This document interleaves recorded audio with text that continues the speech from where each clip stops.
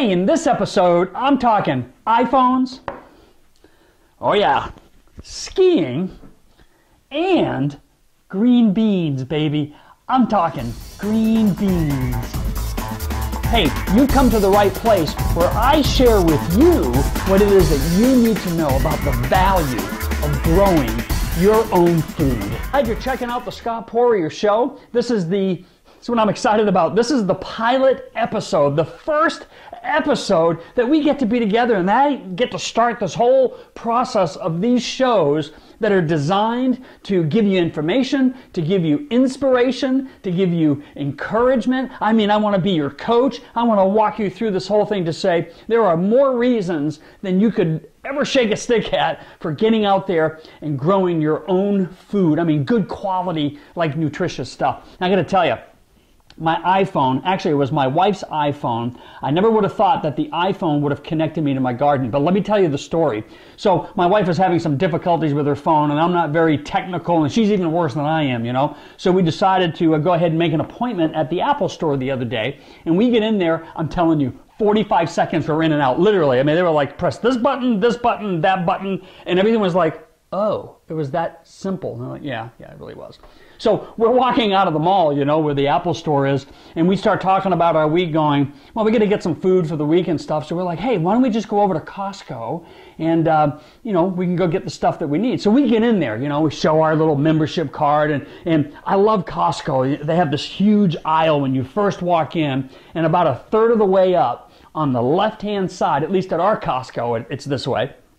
There are all these tables with all these clothes that are on them, you know, and a lot of times they're like brand name clothes. And anyway, so I get over there, I'm going through some of the clothes there, and I'm looking at these pants. And these pants, they're outdoor, you know, exercise type pants, you know, and I'm checking these things out, and the sizes were either small, they weren't waist size, they were small, medium, large, and extra large. And I don't know, I immediately went to, well, I guess I need a large, which maybe tells you something about what I'm thinking about myself and all that. But anyway, I'm like, oh, I couldn't find any larges. A bunch of mediums and a whole lot of extra larges, but not any larges, you know. So I finally get eye contact with this lady that's walking through who works there at Costco. And so I kind of flag her over, you know. And I say, hey, wondering if there are any larges on these pants, maybe under the table or maybe out back or something. And she said, no, basically what's on the table is all that there is, you know. And I'm like, oh, and she was really pretty sweet lady. She goes, can I ask you a question about the pants? And I'm like, yeah. She goes, are they for you? And I'm like, yeah. She goes, oh, you don't need a large. You're definitely a medium. I'm thinking, I love this woman. I mean, I'll take her home. You know, I'm like, if I had any loose change on me, I'd have given her the money to go, hey, you know, like, what a compliment, right? Like, no, you're really a medium. Well, we hit it off right there. So we're standing there, we're talking a little bit, and somehow we start talking about gardening. And when it came up, and I'm wondering how that happened. I must have brought it up, right? Because I'm kind of like crazy over the garden stuff. Anyway, so here we are really talking about gardening, and her eyes just lit up, and she said, you know, our grandparents back in the day, they used to, you know how to grow all kinds of stuff, but now nobody knows how to grow stuff. And I'm thinking, well, maybe in a lot of ways that's true, but I'm like, but I can grow stuff. She's like, you actually grow food. I'm like, I grow all kinds of food. And so we sort of start talking, and I say, well, what about you? Have you gotten out there? Have you, grown any food? And she's like, oh, I can't grow anything. I've tried, and I'm really bad. And I'm like, no, that's just not true. You can do it. You really can get out there and do it. I gave her my card that just has, my Facebook and email and YouTube and Twitter and all that stuff, and said, you got to get out there. Let me inspire you. Let me encourage you. There are a lot of good reasons why you want to be out there growing your own food, for good health, for better living. And yeah, the iPhone and the garden, I guess it was connected. Well, the reason why it was connected, it's really about keeping your eyes open. It's about observing. And I think that's a wonderful principle to bring into the whole gardening scene as well. You want to keep your eyes open, always looking for opportunity. That's the value of gardening as well. There are opportunities on top of opportunities that any one of us can take advantage of. That was my connection. I'm thinking I could probably connect almost anything to the garden if you give me 20 seconds to kind of create some exposure. I bet you we could start talking gardening. So here I am thinking, But here we are now in the winter, and I'm like, I have this love-hate relationship with snow.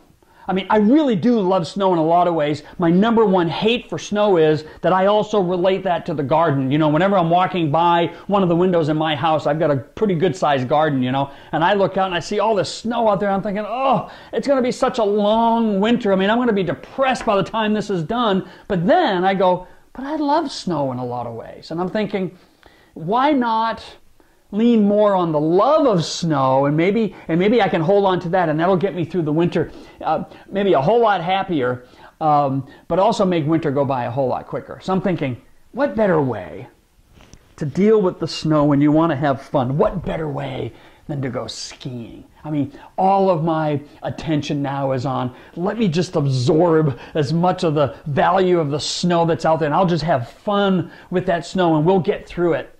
Not to mention, if you're not a skier, there are other aspects of snow that you might be able to fall in love with that will help you get through your season so that you get ready in the spring and start growing some stuff. Let's get you through this winter season. Snow actually has been years ago, you know, the poor man's fertilizer. There's something, you know, quality about snow. One of the main nutrients in snow is nitrogen. Nitrogen's a pretty good thing. And I can tell you a lot of products in the garden really like to have good nitrogen in the soil. And fortunately, snow has a fairly, you know, decent amount of that nitrogen that you can put in. Now, if you look at my garden and the way that my driveway is situated in the path, I cut this path around the side and into the back of my house. Just in case there was an issue and we had to get out of the back, you know, which is where my whole garden is. So I snow blow that whole section. My garden has, you know, by the time we get to the end of the season, I mean, I've got like 4, 5, 6 feet of snow sitting on top of my garden beds and everything. I'm like, nitrogen, baby, let's get all the snow in there. Snow, it's good for your garden, all right? So you can start right there. If this is your first year, just start shoveling your snow over into the section that you want to have your garden, and we'll get things going in the spring. All right? All right, one last thing. I want to talk to you about these babies. Green beans. I'm telling you, they're one of the easiest things to grow. I take a 4x8 bed, okay, 4 foot by 8 foot bed, and I make 4 rows in that bed. So I put 2 rows on the outside, and I put 2 rows in the middle. I take the beans, I put them about 3 inches apart, and then I do a little thinning. Once they germinate and they get to, you know, maybe 3 inches high, I'll do a little bit of thinning, maybe keep them 4 or 5 inches apart. There are always some areas where you don't have any beans that are sprouting, and so as you're thinning things out, you can transplant them. I'm telling you, that's almost all that you need to do. You get these things in there, and I do bush beans. It's just the way that I like to do them. These things are so prolific. But speak about nitrogen. Your beans, as they're growing in the soil, release nitrogen back into the soil. So one of the great things that you want to know about green beans is you want to rotate those, and then maybe in the year that you rotate out of that bed, you put something in like peppers or tomatoes, herbs, and they're going to love all of that nitrogen. I got to tell you, one of the best things to grow in the garden are green beans. I'm telling you, I can eat these things oh yeah, look at that. I can eat them all year long. I can eat them cooked, or I can eat them right out of the jar. I'm expecting to eat these babies right into April, maybe early May. I'm telling you. Look at that. I wish we could taste these. Green beans. Here I am, the end of the year. I canned these things like 3.5, 4, almost 4 months ago. I canned these things. Good, quality, organic, healthy, nutritious. We're going to get in the garden, and we're growing this year, right? Give me your comments. I mean, I'd love to hear some of the things that you're thinking. In fact, let me leave you with a question of the day, okay?